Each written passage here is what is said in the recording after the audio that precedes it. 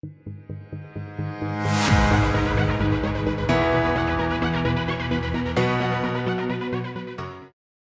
guys, welcome to my channel, NexTutorial, and in today's video I'm going to be giving you step by step on how to factory reset or hard reset your Samsung Galaxy J5 This is an international model, but it should work with any similar devices, and the model number for this phone is SM-J510MN.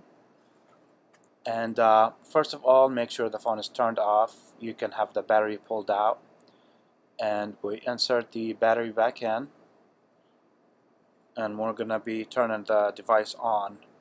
But what you're gonna do is you're gonna have to press the power up key, the home button, and the power button at the same time. So you will press these together. As soon as the device turns on, release the power key, keep holding the power up and the home button at the same time. Keep holding until you see the Android logo comes up, then release all buttons. This will take a few minutes until it loads. Then you will get to a no command screen.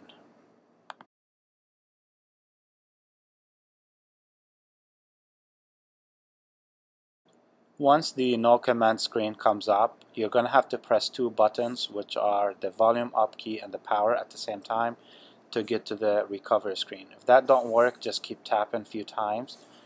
Once that comes up, says successfully applied, just wait, then you will get the screen. Then we're going to use the volume down key to navigate and scroll down to wipe data factory reset. Press the power key, down to yes, and press the power key again.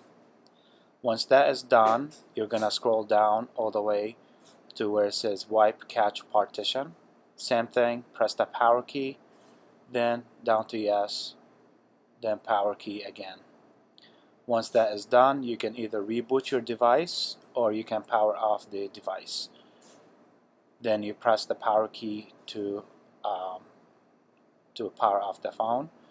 This is it, guys. If you like this tutorial and found it helpful to you, please make sure to like and subscribe my channel for more videos, and thank you guys for watching. See you guys later.